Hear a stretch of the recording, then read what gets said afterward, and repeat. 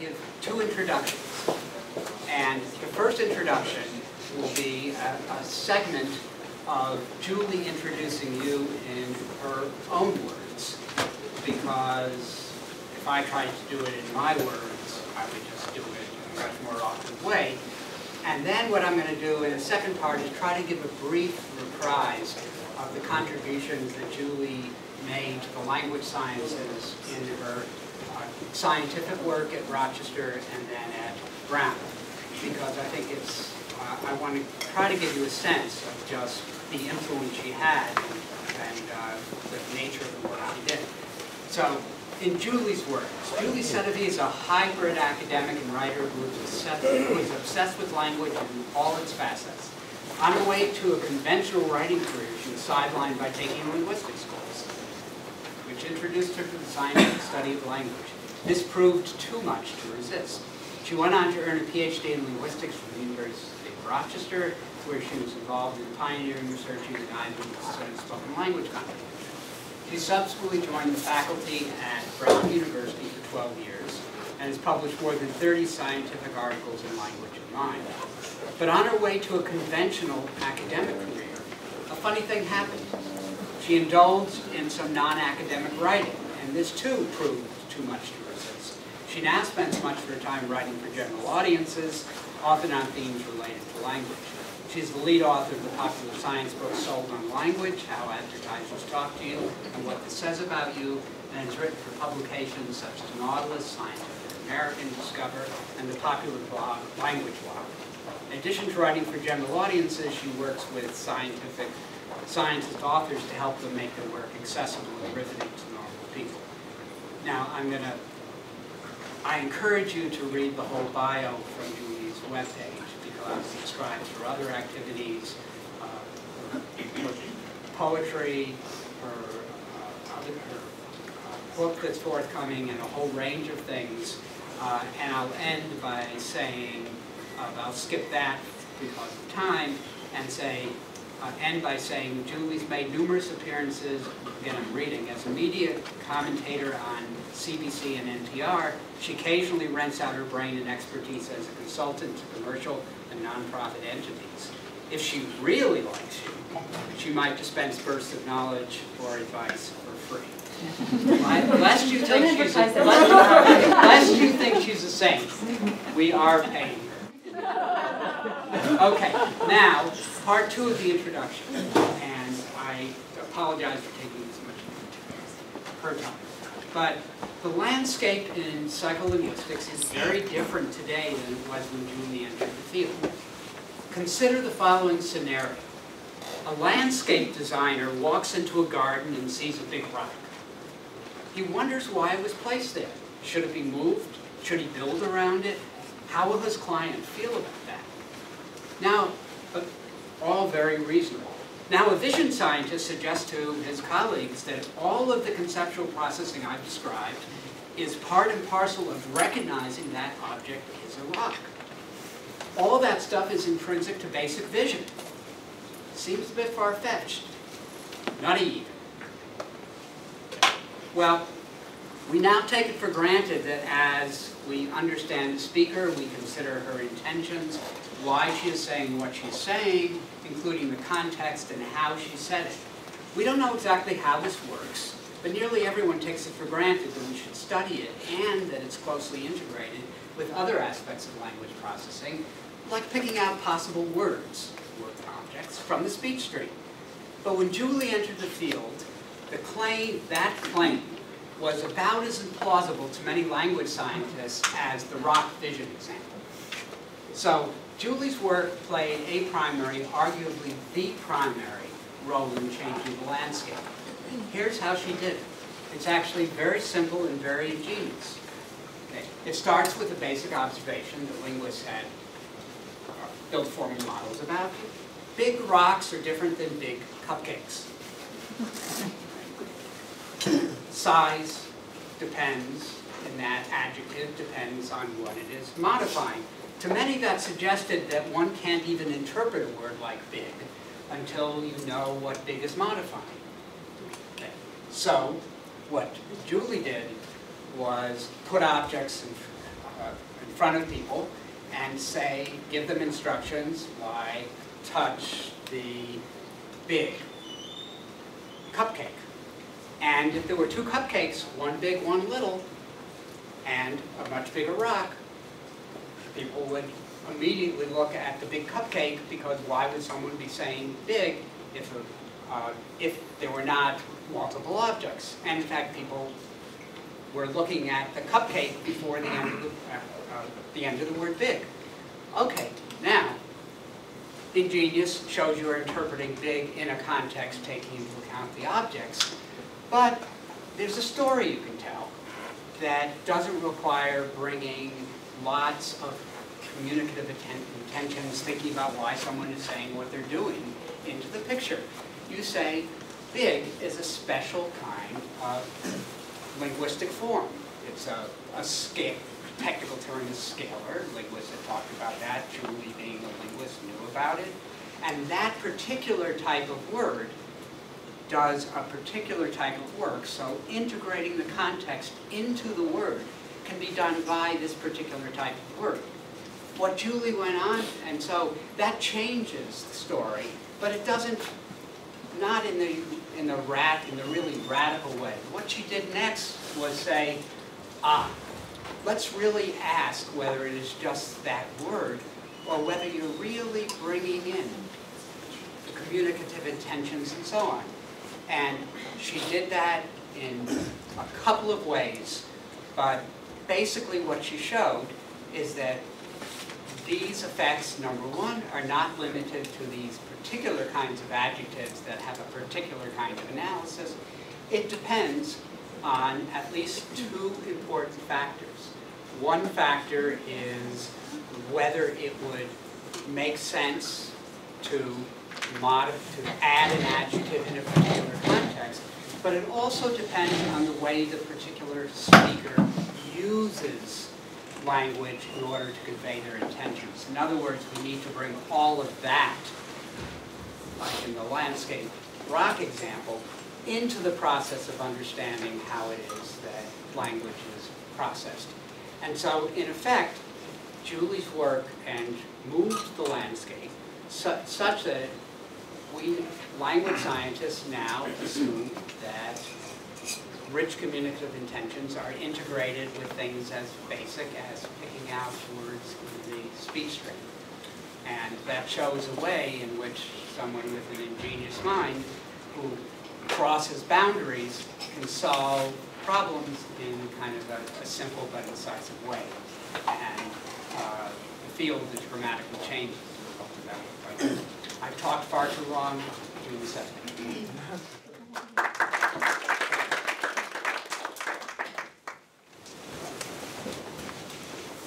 Thank you for that, Mike. Just give me a moment. I have to edit out some slides. So, welcome everyone. Thank you so much for coming. So as you heard, I was intellectually gestated right here, where I did work along the lines of what Mike just described, and that's continuing to be done here today, and I'm really happy to see. And as you also heard, I kind of left that trajectory. This was the offending book that caused me to change paths. Since then, I've also written a textbook, which is now in its second edition, on psycholinguistics. But I've also been involved in projects that are purely literary in nature, so I've published a number of essays that have nothing to do with language, and recently co-edited a volume of literary essays on the topic of waiting, which turns out to be a pretty universal human experience. And I'm right now working on a book that evolved out of an essay that I wrote on losing and reclaiming a native heritage language. And I find that the deeper that I venture into my writing life, the more I become aware of how my writing self and my scientist self are really intertwined with each other. I bring a lot of science, not just in the content of what I write about, but also in thinking about the techniques I need to use. And I think just about everything that I do is anchored in the really profound intellectual experiences that I had here at Rochester. I want to start off today by relating an anecdote about how scientific language often has an impact on non-scientists that we might not anticipate. So I don't know how many of you actually interact with non-scientists on a daily basis. It's a really useful thing to do because you realize that there are things that we think are okay, they don't think are okay. For example, the title of a paper that I was reading once was picked up by someone close to me who is not a scientist. And on reading the title, he threw the paper down and said, "Why do they have to write like this?" So this is the objectionable title. Mind reading, communication, and the learning of names for things. What's wrong with it is, why did this author feel he had to say the learning of names for things? This is unbearably ponderous. Since this interaction, I've noticed that there are a number of other reactions that people have to language, not just in a scientific context, but often in other contexts that I spend a lot of time in. For example, in poetry. So non-poets often really dislike poetry, I learned to my great surprise. Evidently, someone wrote a letter to the poet Billy Collins saying, "Whenever I read a modern poem, it feels like I'm in the pool with my brother's foot on the back of my neck." Maybe an experience that you had. And a blogger for The Atlantic, Noah Berlatsky, accused several prominent poets of applying their wit and humor in a way designed to alienate as large a public as possible. So, believe it or not, there are people out there who think you are writing the way you are writing because you are trying to alienate them. I happen to not think that's true. But if we start looking at what academic language looks like to the outside eye, I think we might have a better sense of why someone would feel alienated. So here's an example of a very, very typical piece of text that you might come across. I'm not going to read this out, I'm just going to let you read some of the first sentences.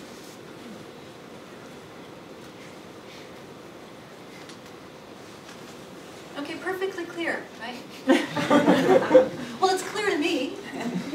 I don't see anything wrong with it as a scientist. This is very easy to interpret.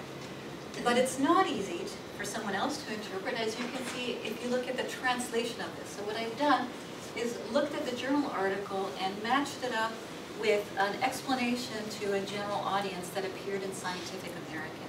This is what that language looks like.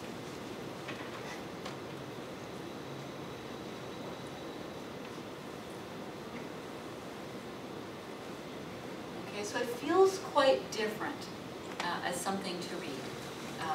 And if you go back to the original academic text, you start noticing that there's all kinds of structures that writing coaches will often say you really should be avoiding. So, for example, passive structures. I love the first sentence here because it really packs them in. There's two back-to-back. After performance improvement has been maximized is called overlearning. Right? Let's really put them on top of each other. We also get dense clauses jammed together into a single sentence. And we get lots of jargon and so-called weak words, really abstract words. Right? So you can start picking this apart from the perspective of a typical writing coach and thinking, don't do that. Now, I think there's a reason why this kind of writing exists. I think in this context it's really interesting to look at some very, very interesting work that's been done by linguists Doug Biber and Bethany Gray, where they've actually looked at comparisons of academic writing and journalistic writing for its stylistic traits. And one of the things that they find is that, in particular, nominalizations, so nouns made out of other kinds of categories, are really prominent in academic writing, especially in scientific writing. And even more so, complex noun phrases, or what I like to call very technically as noun piles. So here are examples of noun piles that appear. And if you look at the alternative way of restating it, right, the alternatives basically pick apart the relationships between the nouns and make them explicit. So one of the things that you might notice is that it takes a lot more space to unpack these noun piles than to just use the noun piles. So you might get a sense of why these might have evolved in scientific writing. In some cases, the meanings of these are quite easy to infer. In some cases, less. But even when they're easy to infer, they're not what we would call as linguists compositional, in the sense that the meaning is not transparent based on the meaning of the individual words and the structure that puts them together. And you can see the problems you might run into by looking at an example of a failure to translate by Google. So here's an example of a noun pile that didn't translate to So the proliferation of noun piles apparently continues to increase over time. So we see many more of these in scientific writing now than we used to see 50 years ago or 100 years ago. Try reading the original work of Charles Darwin, right? And it looks, sounds incredibly transparent to you or I. Right? Try reading a current biology textbook, much less.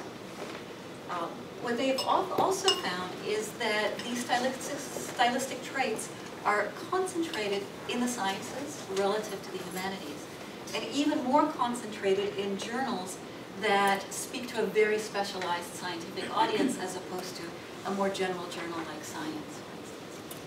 Moreover, they find that when they look at the writing of undergraduates who are science majors, they learn to use these stylistic traits. This is not something that scientists do simply because they haven't been trained to write properly. It's something that scientists learn to do as part of their academic trajectory. So I think that puts it into a very different light.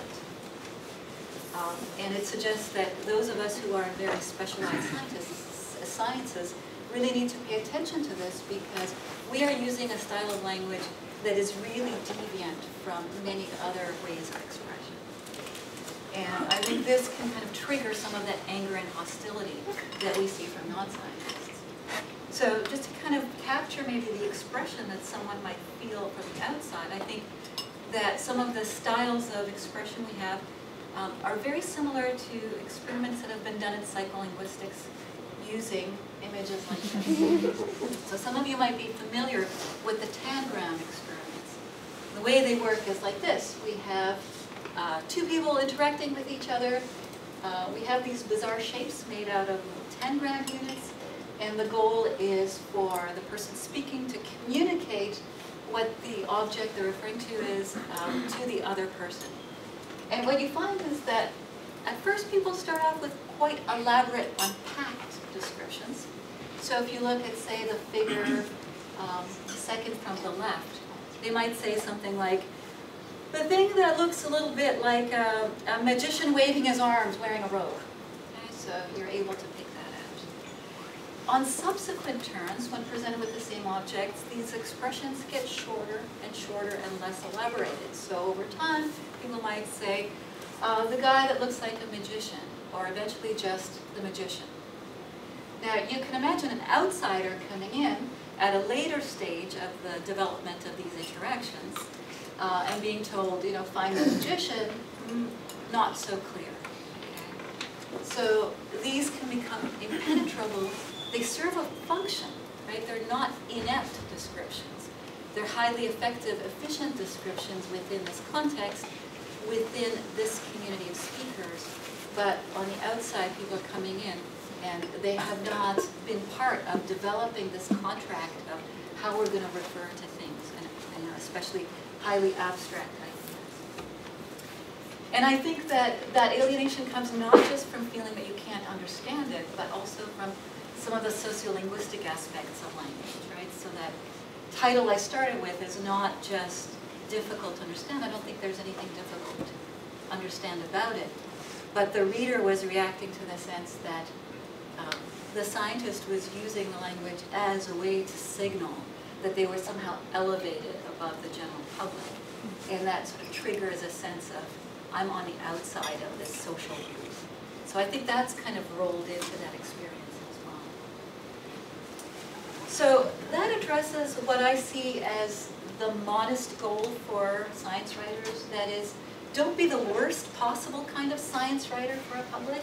Try to avoid alienating your audience. Goal number one. And I think if you accomplish this, that's already a big accomplishment. But in the rest of this talk, I'm going to try to encourage you to think a little bit more ambitiously and to think about how scientists might be the best possible science science writers and not the worst. And to think about what it is that scientists have to contribute to writing about science that journalists can't, that other kinds of writers can't. And I think one of these goals is that we need writing about science to represent the true diversity of our scientific community, to really represent who scientists are. And I'm not talking here just about diversity of gender, ethnicity, or culture and all that. I'm also talking about diversity of intellectual style and temperament and aptitude. So I think that any time a group is viewed from the outside, there's a tendency to view members of the group as much more uniform and homogeneous than they are. And if we look at public portrayals of scientists, they often trade in stereotypes. So for example, we have the mad scientist trope. Right? This is an individual who is the non-conforming genius, who pushes against the scientific establishment, breaks all the social norms along the way, and makes the surprising discovery, resisting against all of his colleagues and what's been known to date. So that's one type of stereotype that's highly inaccurate. Another example, I think, is the plodding, methodical scientist, the data-driven drone who's passionless and without imagination. And we know that these guys are passionless and without imagination because they've been stripped of any uniquely identifying markers, her hair is up and back, and they look as bland as possible. And I think it's very easy for young people or anyone to look at these stereotypes and not recognize themselves at all, not see the connection between themselves and scientists, or not see themselves as potential scientists. But in reality, if we look around at the colleagues around us, so for instance, we know that scientific contributions can be made and are made by all kinds of minds.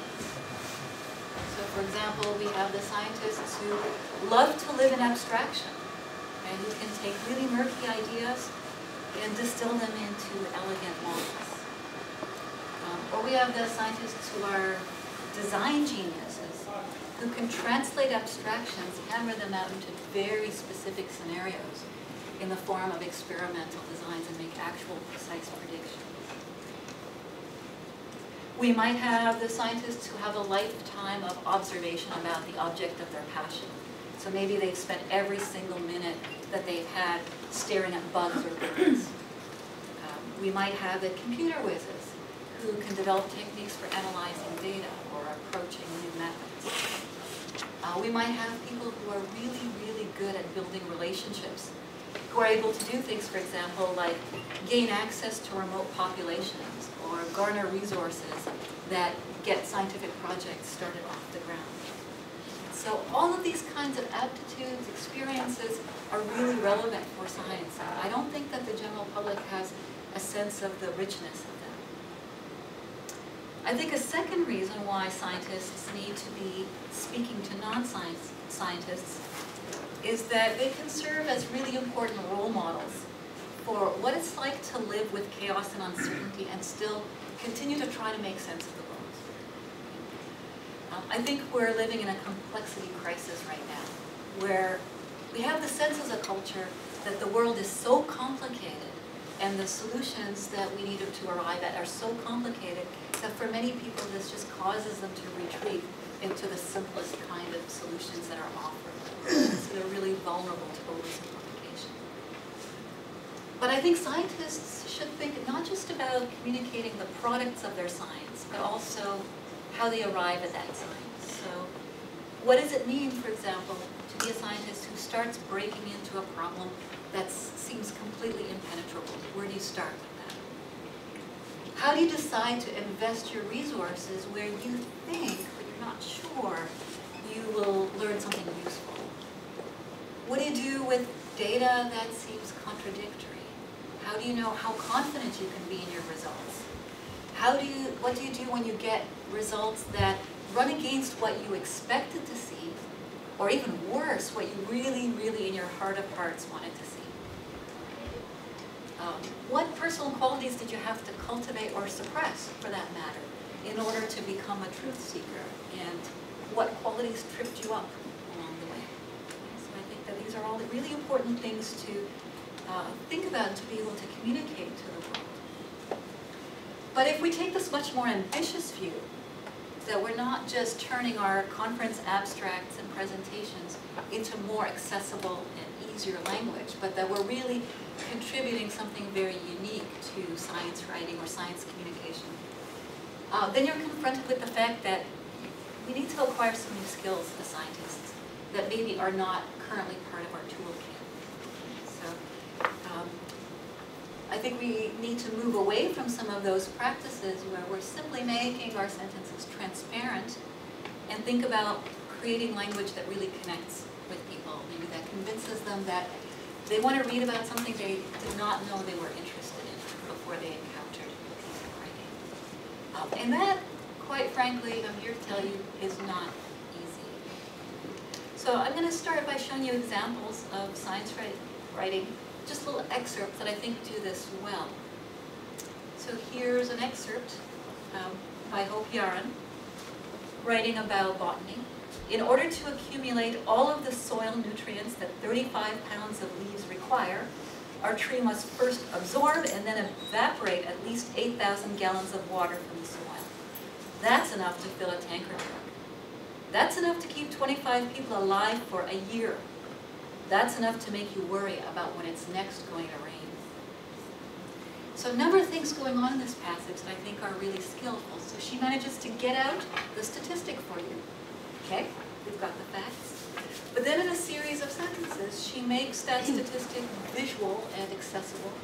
She uses a sentence pattern that has a rhythm to it that draws you in. So this is some of the magic of good writing. And then she's able to shift your perspective and put you inside the tree and experience the anxiety that a tree might feel when it's dependent on moisture for its existence. Here's another example, talking about the difficulty of turning abstraction into something we can grasp. Whenever we talk about time, we do so in terms of something lesser. We find or lose time like a set of keys. We save and spend it like money. Time creeps, crawls, flies, flees, flows, and stands still. It is abundant or scarce. It weighs on us with palpable heft. Bells toll for a long or short time, as if their sound could be measured with a ruler.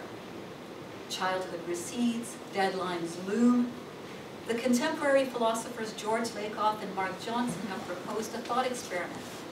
Take a moment and try to address time strictly in its own terms, stripped of any metaphor. You'll be left empty-handed. So this is language that really embodies a very abstract concept in a way that I think can not only be understood but felt and really appreciated by them. One more example by a scientist writing about cancer. To cure cancer, if it could be cured at all, the doctors had only two strategies: excising the tumor surgically or incinerating it with radiation. A choice between the hot ray and the cold knife. So beautifully balanced sentence that mid-sentence does this really interesting perspective shift. In the first half, we have fairly technical and scientific language. Here we're in the perspective of the scientist. But then we move outside of that perspective into the perspective of the patient, who is literally experiencing the consequences of what this physician is about to do to them. Right? So this is incredibly skillful and incredibly hard to do. And I think we learn a lot from people who have spent their lives honing this craft, whether in a scientific context or not. So anytime I need to be reminded of how much I still have to learn as a writer, I pull this book off my shelf, one of the most useful books in my library. It's a book of sentences. Literally, it's a book of sentences. Here is the table of contents. Sentences are characterized by the type of sentence structure that they exemplify. And what she's done is collected examples of sentences of various structures where the author has managed to control some aspect of structure and use it very, very well. And often these are things that you might have been taught by a writing coach aiming for simplicity to avoid. So you might have heard, try to avoid adverbs. They're sort of redundant little bits of noise in your writing, but in this sentence, they're not redundant at all. They do a lot of the work. So we have a sentence like, he drank eagerly, copiously, the limping earnestness of his speech disappeared. He talked as he drank abundantly. And that abundance is contributed by the adverbs itself. Here's a terrible structure made beautiful. Taking out my pen, I did in blue, on a bare patch between two seraphic swirls of lipstick, dare set my name. So we have a structure that psycholinguists have described as extremely difficult to process. But here the author has put it to good use to delay information that he wants you to anticipate and have some building for. You might have been told to avoid passives, but this one does a lot of work. By the husbands of his wife's friends, Graham was considered lucky. So we have not only a passive, but an interesting movement of structure to the beginning of the sentence, quite difficult to process, but there's a payoff here to doing that work that makes it worthwhile. Another one, the town was occupied, the defender defeated, and the war finished.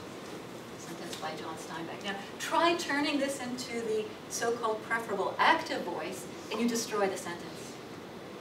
So these are people who have really mastered the craft of manipulating language for the purpose of drawing the reader in, making a connection, holding their attention, giving them a sense of pleasure, all of which are really important, I think, if you're going to be trying to make your work attractive to non-scientists. Now, I'm not suggesting that everybody needs to write like this. Many people will not. Many of you might not even resonate to language like this. You might find it overly precious or overly wrought, and that's not your style. So that's not what I'm trying to communicate. But what I'm trying to suggest is that to really make a connection with your audience, you are going to have to locate within yourself a way of speaking that is unique to you and that allows the reader to make a strong connection with you. So I'm going to pull up a quote that is from All People by Thomas Merton, a Benedictine monk. And this is one of the things that he said. Many poets are not poets for the same reason that many religious men are not saints. They never get around to being the particular poet or the particular monk they are intended to be by God. They never become the man or the artist who is called for by all the circumstances of their individual lives. They waste their years in vain efforts to be some other poet, some other saint.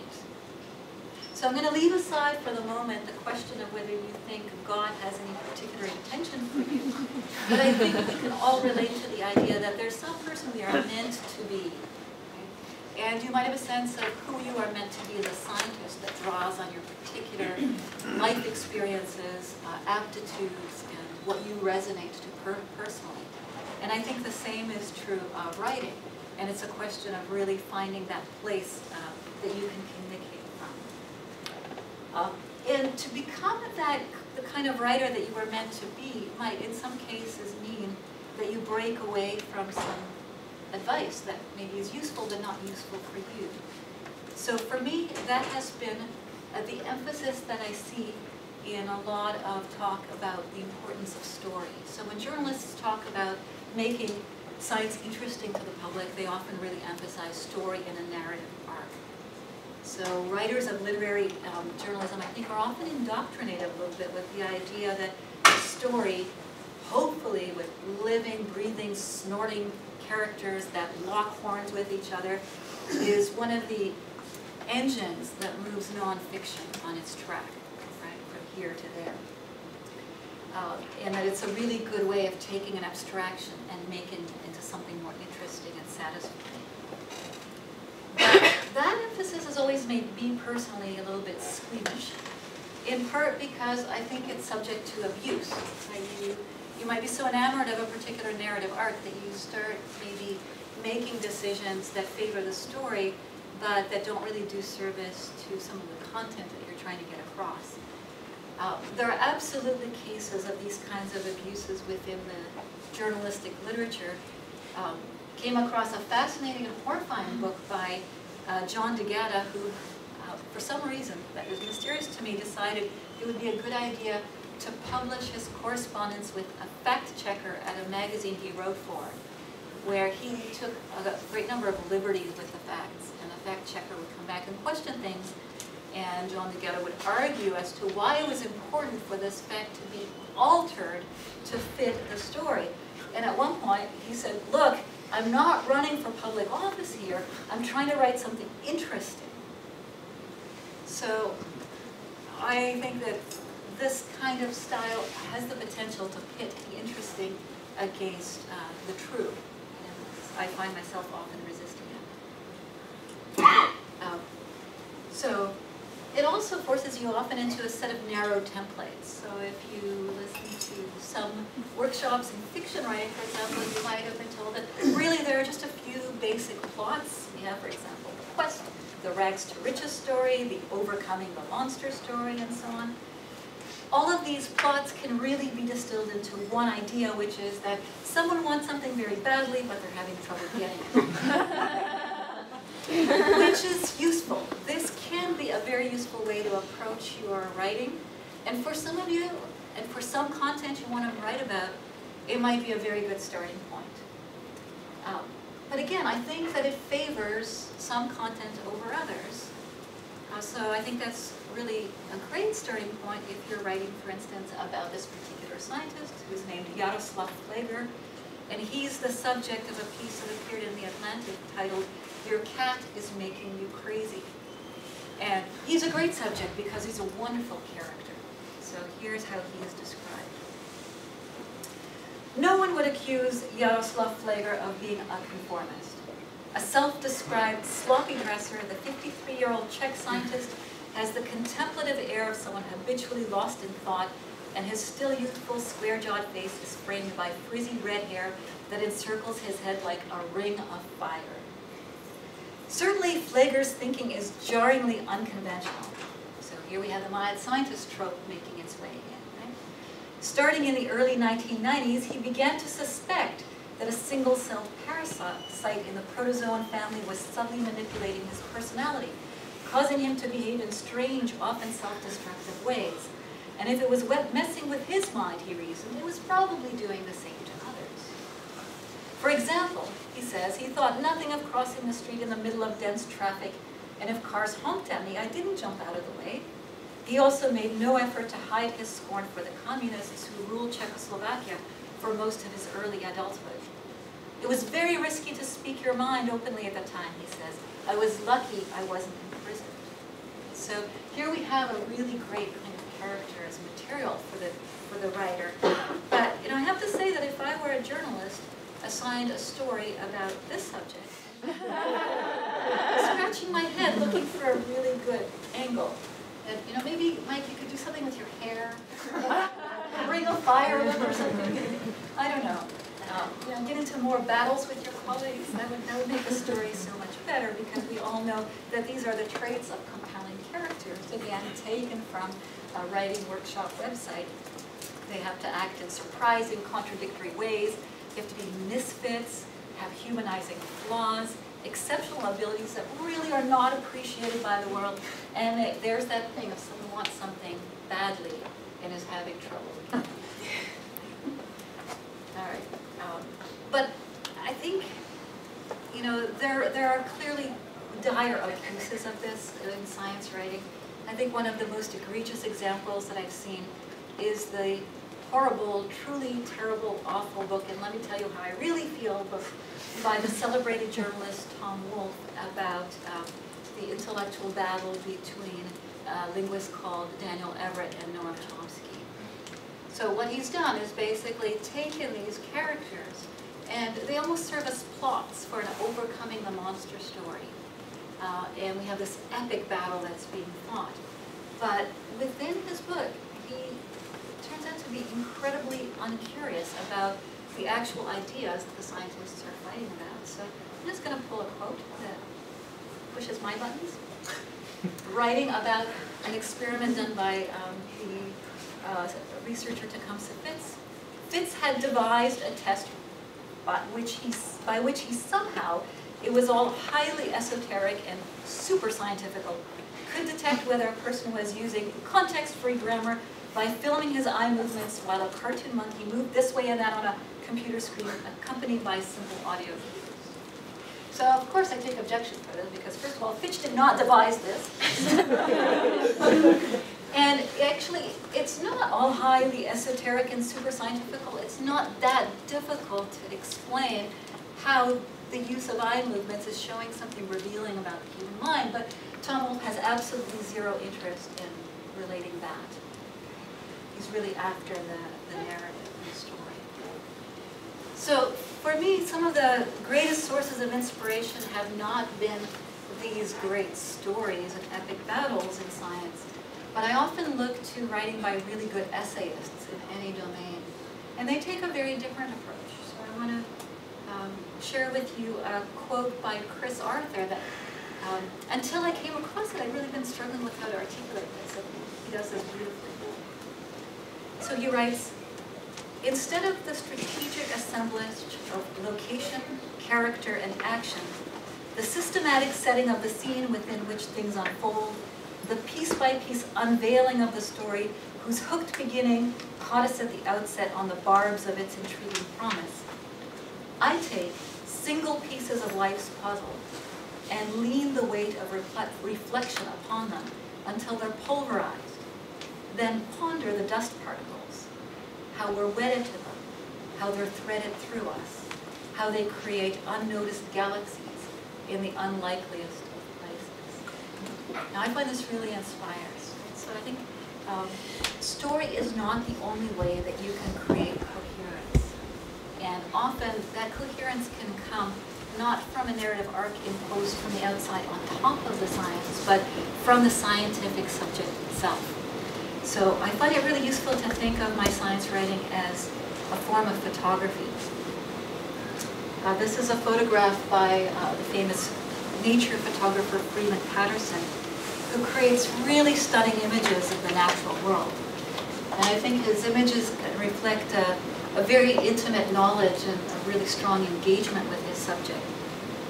And I think that's what makes them beautiful, is that the image that he creates is not just a photograph of the thing he's looking at. It's also a photograph of the mind doing the looking. And one of the things he instructs his students to do is, before you take a photograph of your subject, really think about your subject and think about what is your emotional response to it. What is it that caught your eye about it? What makes it interesting to you? What else does it remind you of? And only then are you in a position to create a photograph that reflects the mind that's doing the looking. And when you do that, what you're capturing is the weight of your reflection leaning upon the subject. And I think that's an incredibly useful metaphor for thinking about science writing.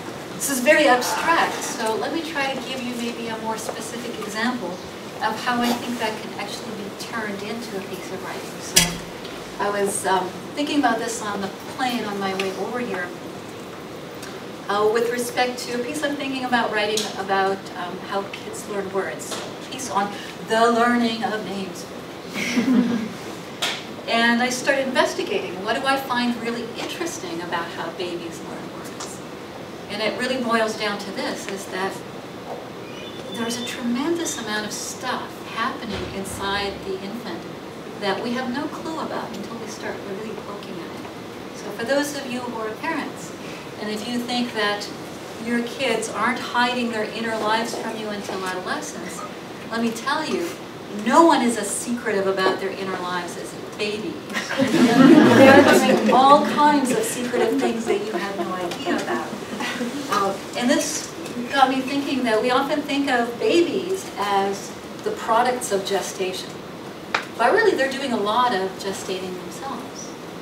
So then that kind of led to thinking about, well, how about if we represent this process from the perspective of a single word, say the word rabbit, and we look at the gestation of this word and how it changes shape within the mind of the child, right?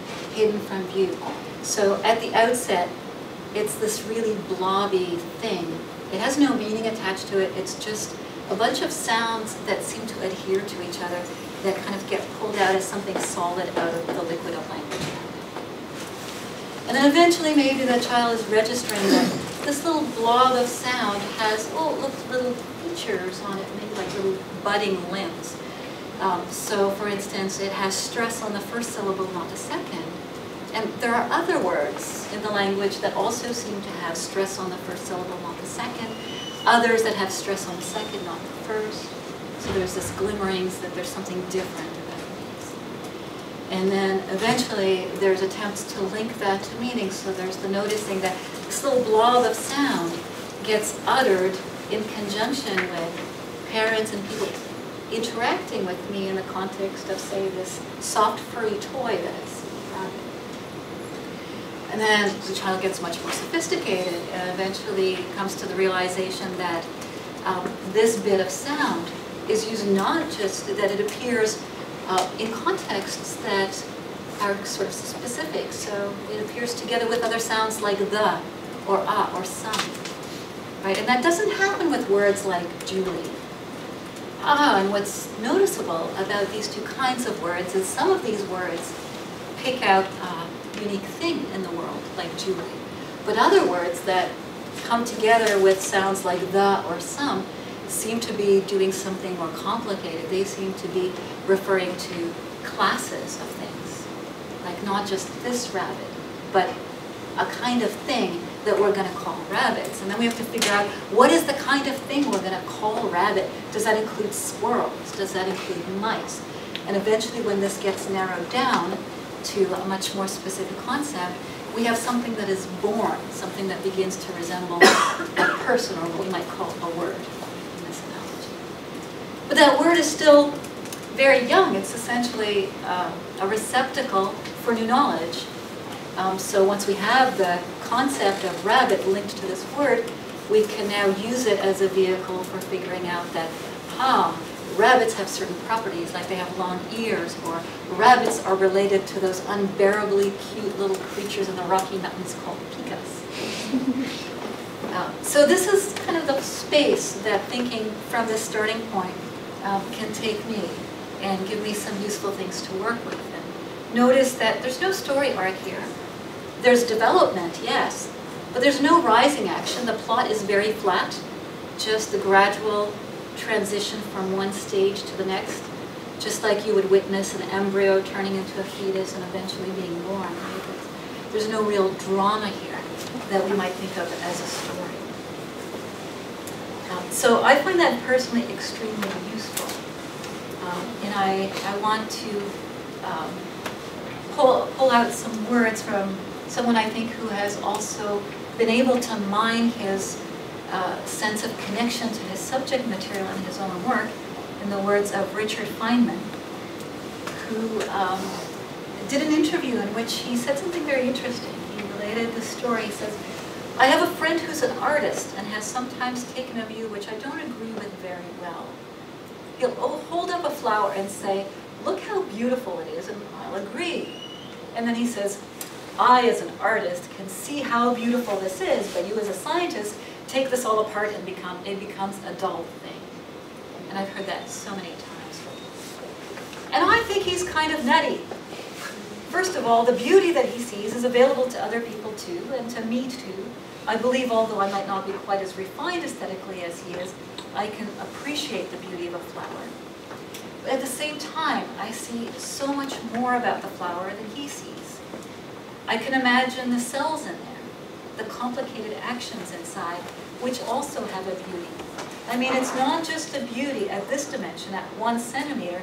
There's also beauty at smaller dimensions, the inner structure, also the processes. The fact that the colors in the flower evolved in order to attract insects to pollinate it is interesting. It means that insects can see the color. It adds a question. Does this aesthetic sense also exist in the lower forms? Why is it aesthetic? All kinds of interesting questions which the science knowledge only adds to the excitement, the mystery, and the awe of a flower. It only adds. I don't see how it subtracts. And I really resonate with that view. And that's something that I'm really working hard to try to communicate in my own work. So I think this is what we as scientists have to offer the world that no one else does. I think we can invite other people to step into our minds with us, to see what we see that's not apparent to others. To do that, I think we have to invite readers into our own individual, obsessive, and idiosyncratic minds. We have to have the confidence, too, to feel that even when the world thinks it hates expertise, that actually it can be riveted by it when it's invited to be on the inside with us and not on the outside. So I'm going to leave you with More Words That I Love by Robert Bringhurst. When you think intensely and beautifully, something happens. That something is called poetry. If you think that way, poetry gets in your mouth. If people hear you, it gets in their ears. If you think that way and write at the same time, then poetry gets written. But poetry exists in any case. The question is only, are you going to take part? And if so, how? Thank you.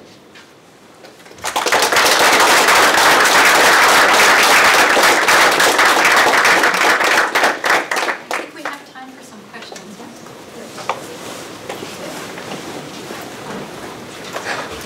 Can someone help me turn this off?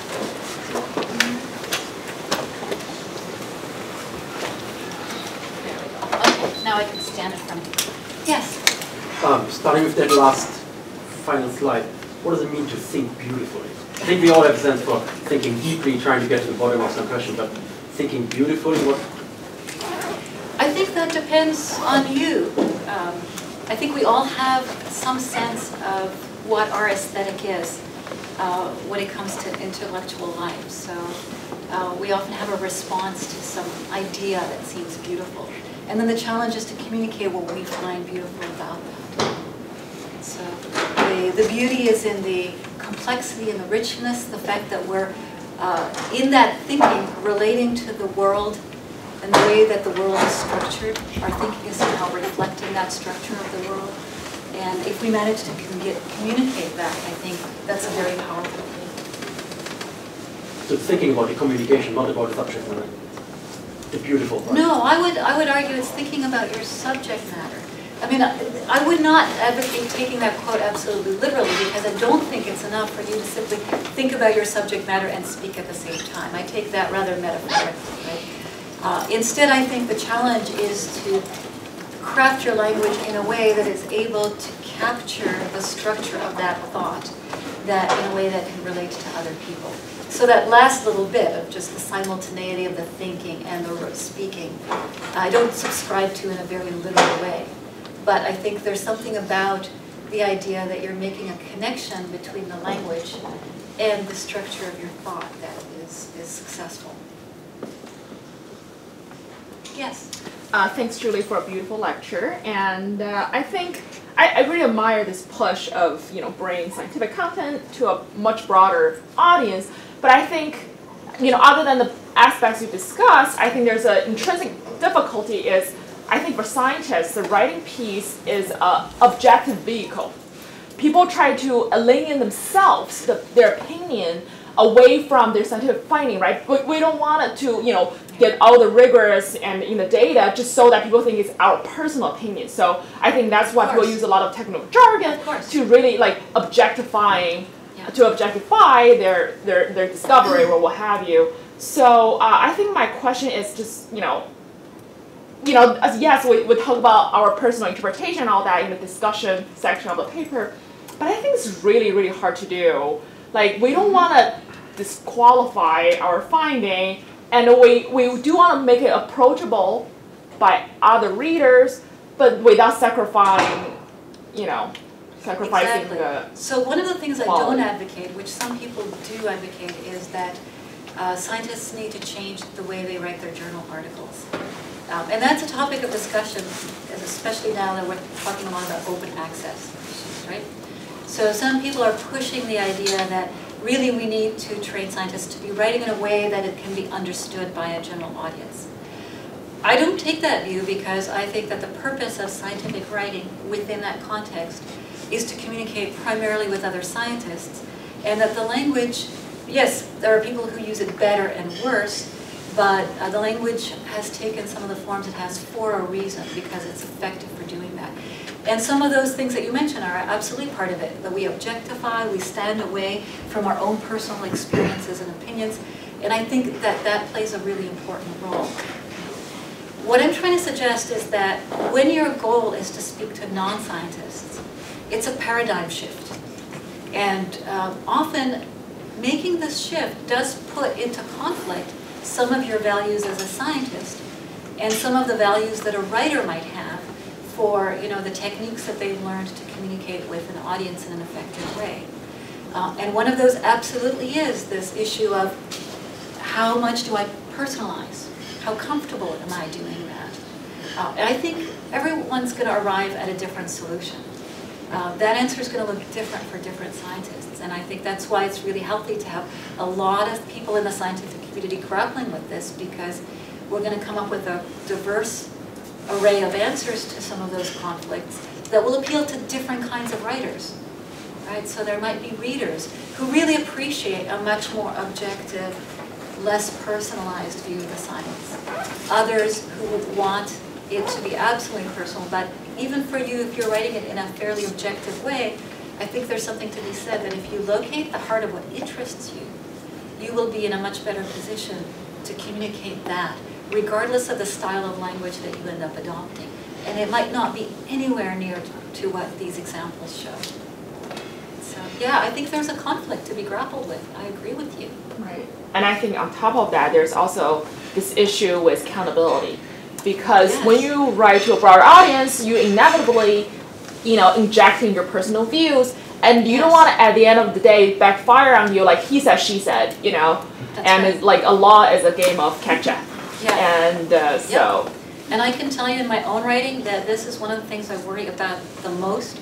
I constantly feel like I've got my colleagues on my shoulders going like, yeah, but that's an oversimplification, or but no, there's this.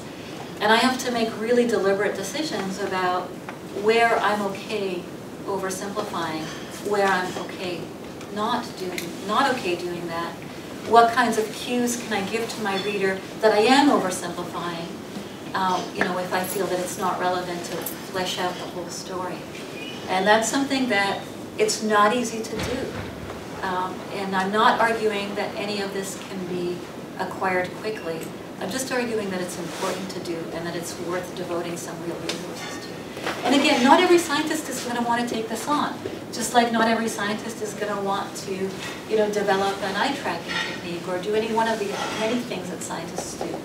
But I think it would be good if we had some people in our community scientifically grappling with these questions and having discussions about what the appropriate answers are. Robbie? Yeah, I find, and I don't know what other people think, but there's an abundance of really great science writing out there. And I think that too. Yeah, personally, I don't find there's a shortage. There's a ton of really good science writing, writers and writing out there. So why do we need to do it? Given that there's an abundance, why do we need to do it? The second question what I had in mind is, why does, it often feels like, larger society, they hate science. They hate science. So. Okay. Is that a question? Yeah. I'm working through. Okay. So why do we need to do it? I think that even when I agree that there's a lot of really good science writing, but what I find a little frustrating is that much of it still takes a bit of an outsider view. So it's often a journalist who accompanies a scientist for some period of time. Not in all cases, but often that's true. And I think that there's just a range of content that's not making its way out there that has more to do with the process of science than the products of science. So a lot of the science writing really focuses on the products of science, the discoveries. I think it's really valuable, and this speaks to your second question about the world hating us, is that I think what the world doesn't see is the things we grapple with as scientists, the uncertainties, the way that we continue to try to make our ways through uncertainties, the failures of science, how we try to improve on the failures of science. And those kinds of accounts, I think, aren't making their way to the world. So it's not just about, you know, the discoveries and the battle of ideas. It's also about what makes up the daily life of a scientist. What are their small pleasures, their, you know, the obstacles that continuously get in their way. So I'd like to see more of that out there. This is one of the reasons why I think scientists should be engaged. I'm hoping that maybe they'll hate us less if we do more of that. Yes?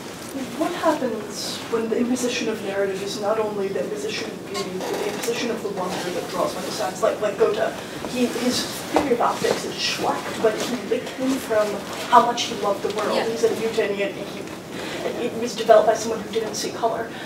Where does that fall on that spectrum? Okay, so you guys are scientists. You have been grappling with this a lot, right? So, I mean, how many of you have loved the beauty of an idea and then sometimes have some conflict with the beauty of that idea and the evidence that you're seeing not supporting that? So you already have some tools for what to do when that conflict arises. You don't have to be like John DeGatta, who says, look, to make something interesting, we have to disregard this. That's you know, a tension that's coming up already in your work. And as scientists, we absolutely have the value of being true to what we see out there as the evidence, given the best of our abilities. So just take those skills and do that with the story, and reject stories that make that not able to be reconciled, and look for some other way of expressing the ideas that is more compatible with what you see as the evidence or the truth. Mike. So I was really have been struck the times I've heard you talk about your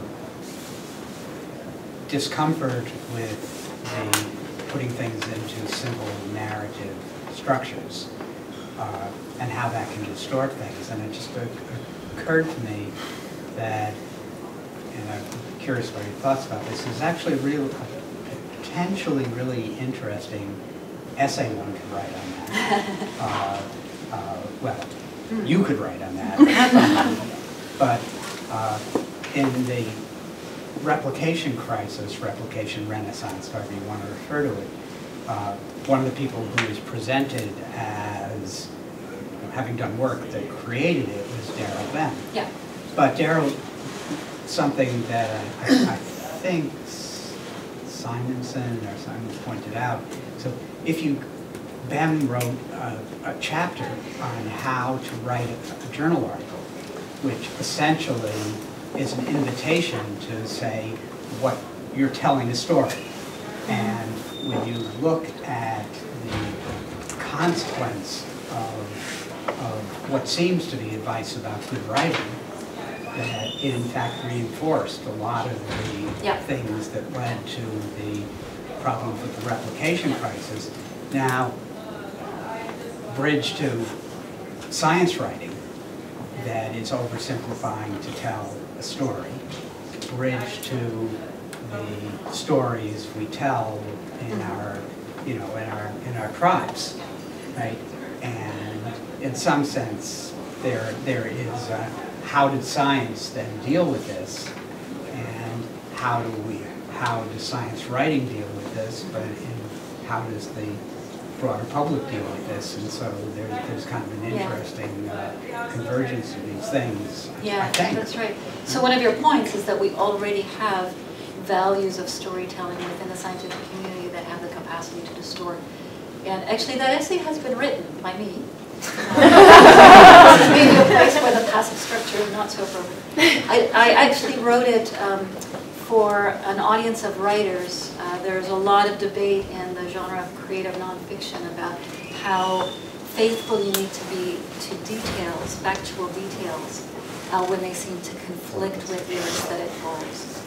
So I wrote with that audience in mind, but one of the things I did was draw in scientists as an analogy, and I talked about how scientists tell stories too. We call them theories. And we also come across this issue of sometimes the stories don't quite fit with the facts. What do we do about that? Well, the answer to that is tell a better story. I'd be happy to share that essay with you. It's not available online anywhere. It appeared in a magazine that is not accessible to people who don't subscribe to it. But yeah, I'd be happy to pass that along, and you can post it wherever you like. Great. Yes? I would like to know, I've been trained in a tradition intellectually that you seek simplicity, whether it's for the general public or for a scientific community you're writing to, because it brings clarity, it brings so many benefits, and even, citability, if you wish, right, like among other benefits.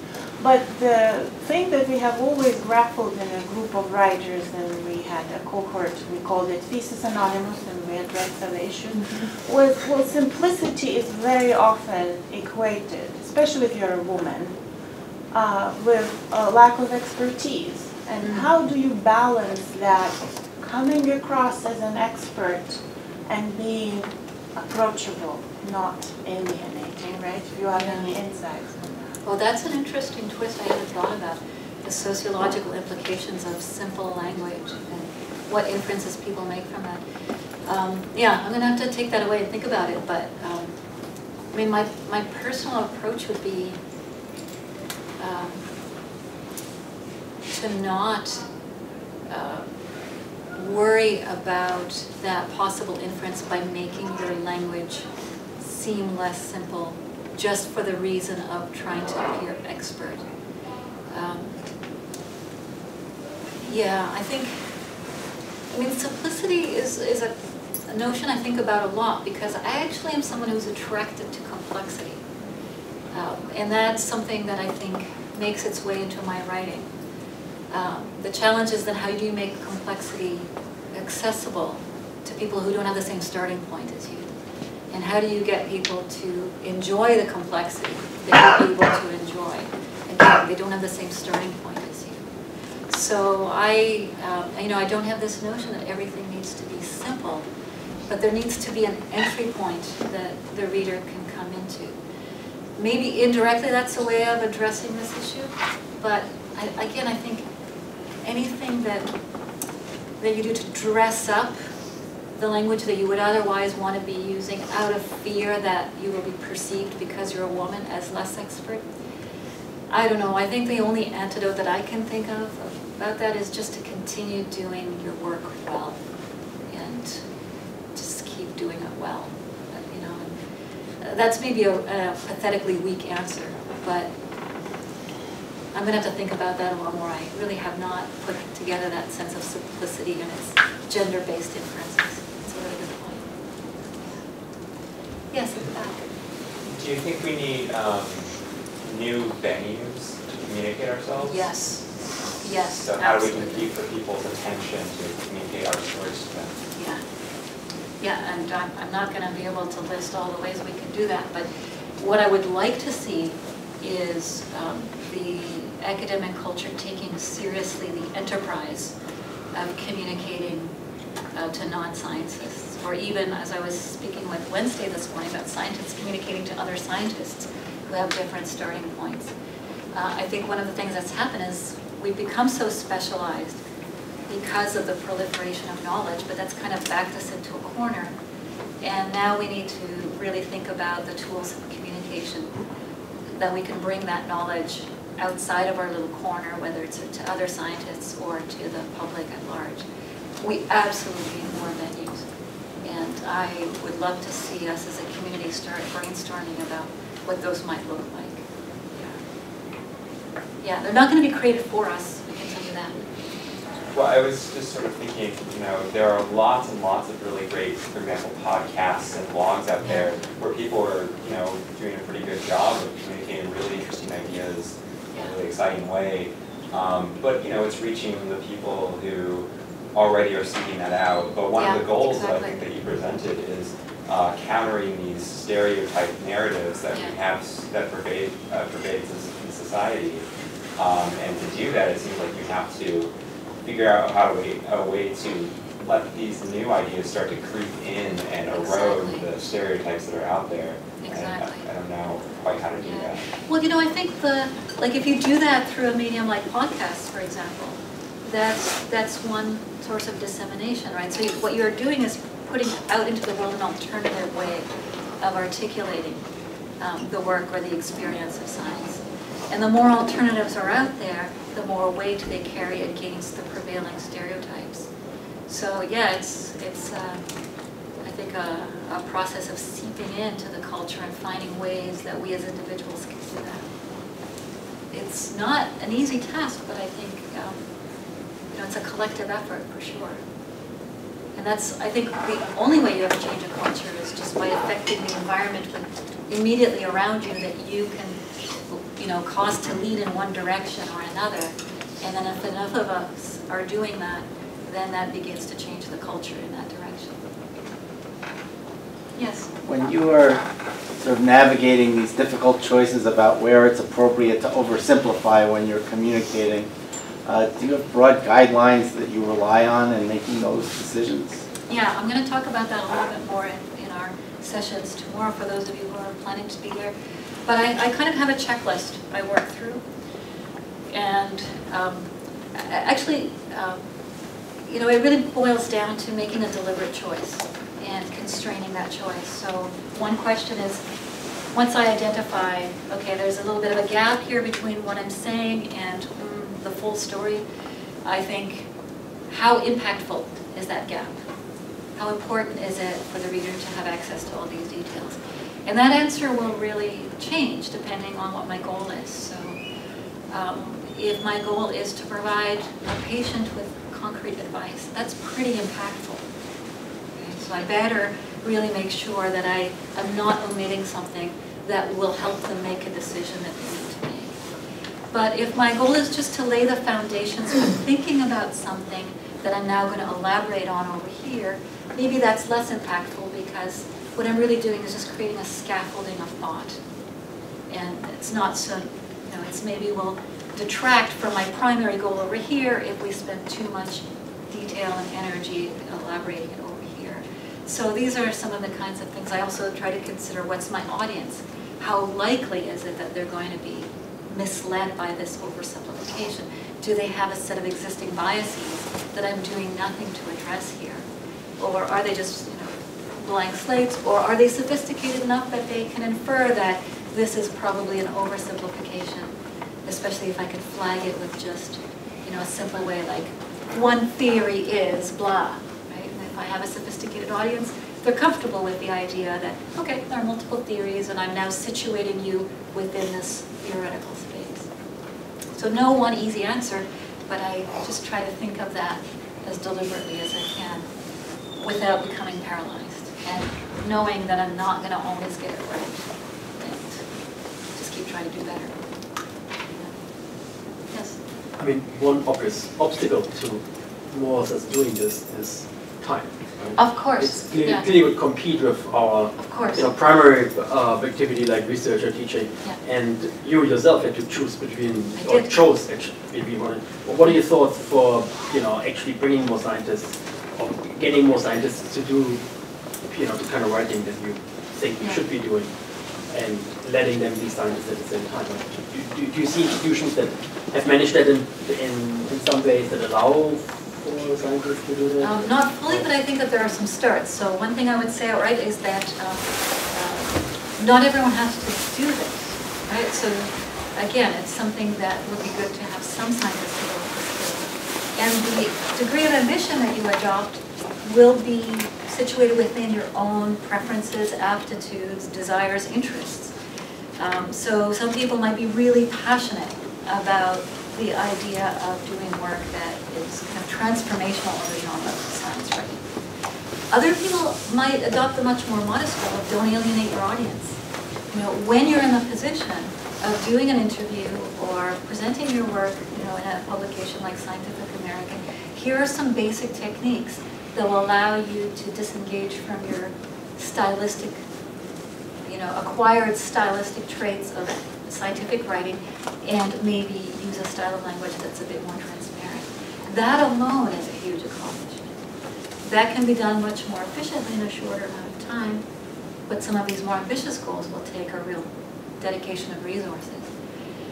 One of the things, Mike and I were just at a workshop on interfaces between science and the public at the University of Connecticut.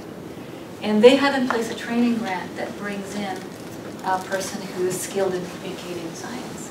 And he works with the graduate students in developing some of these skills. And apparently they've already seen, side effects of this even within their own academic lives. They give clear presentations, they find it easier to communicate across disciplines. So some of these are very useful even just within the scientific context. If universities really took it seriously, they would be, of course, devoting resources to make this possible, including for those people who are passionate about it, maybe thinking about adjusting expectations of what your job requirements are. So maybe you have teaching release, or maybe what you teach is in part based on science communication. These kinds of things. So yeah, I acknowledge absolutely the struggles of doing this in any kind of ambitious way within the current academic context. I'm hoping that as we think about the importance of this, that pressure will also begin to sort of apply to university administrators who might see the benefits of doing that. Or funding agencies. Do you or see funding agencies, absolutely. Like NSF for Impacts, for instance, is like the only thing that comes to mind. I don't know how relevant it would even be to them in that category. I think it's very relevant to them. I think a case could be made. But there's all kinds of resources that the NSF might fund. So for example, the NSF might fund a category of grants that is for people who want to write a book about their research. One of the difficulties I had, I think, is that I feel I really would have benefited from working with an editor who understood some of the challenges of science writing and could help me kind of figure out where I wanted to go with that. But those resources are expensive and they're not readily available even with the publishers themselves. So a publisher typically won't say, oh, you've got great content here, you need some help in shaping this. Here's an editor who's going to work with you to develop the manuscript. But that's something that the NSF could fund. I think that would be very, very valuable.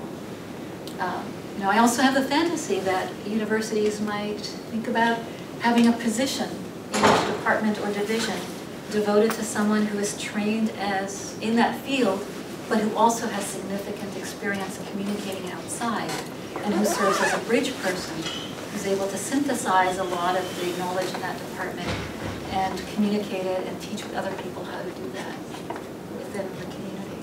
So I think there are very specific, concrete things that if we were committed enough to it, could be done to support the work of individuals, which we currently have a hard time doing on their own. Yeah. Yes? Do you think there's any role for artificial intelligence or machine learning in this sort of translating from science writing to general writing and back? Probably. And probably it can attack some of those more modest goals. Like the noun piles? Yeah, like the noun piles. Certainly it can act as a good copy editor, probably, flagging things. Probably is not in a position, for the most part, to have the domain knowledge to make really sound decisions about all the final changes. But yeah, I think there is a role to play. Yeah. Yes, Gordon. And I wanted to go back to the scientist writing a little bit, which I know it wasn't the focus, but something you said kind of struck me to matter there too. Like the challenge is a little bit the idea that, oh, we're okay writing the way we are because we need to be objective. Because I'm struck by how often somebody, even a fourth-year graduate student, really, you have a conversation with them and they find it hard to know how another scientist really thinks. Yeah. Why are they doing the thing they're doing? Maybe this is the bias of the language and cognitive sciences. Maybe I'm overgeneralizing, but it's very glaring in those domains. That often we do have aesthetics. There are things that, and the debates are about what we find interesting rather than disagreeing about the facts. Yes. And that is not made clear in the writing, and a lot of, I actually recently read a thesis where somebody beautifully expressed at the end how he entered the field thinking he wanted to decide this question about embodiment, right? And at the end, he understood there was actually no disagreement about it. People just disagreed about which part of the question they thought was interesting. And I think so we're letting ourselves maybe off the hook a little bit too easily sometimes in saying we're being we're doing this because we're being objective. No, we're actually not talking about some of the things that are true about us. Yeah, it's really interesting. When I think of some of the clashes that happen between scientific writing and other styles of writing, like literary writing, I think that those clashes often apply just to what I see as our official records of science, and not to what scientists actually do when they speak amongst themselves. So, for example, in literary writing, it's often highly valued to reach behind the evidence and make all kinds of connections, to connect this with that. In scientific writing, we apply a lot of restraint, and we want to be really cautious about not overextending. But if you go out with a bunch of scientists over years, they're making these kinds of connections all over the place. They're speculating, they're playing, they're injecting emotion, and they're having all of these debates, as you say, at an aesthetic level. I remember having fierce debates with someone who basically said something to the effect of, this cannot evidence, I really don't want this evidence to be true, because if that were true, it would force the field in a direction that I'm just not interested in pursuing. So we do have these emotional reactions that we often express to each other. I find it really interesting that we don't let that out in a public record, and I'm still kind of thinking, like, why not? Like, what is the danger of doing that? What do we lose and what do we gain by maybe dropping the stance that we are a unified front that work as a collective community? We express ourselves without appealing to our individual preferences and responses. So yeah, that's something I'm still thinking about. Okay, I think it's time to turn you loose. Thank you so much for your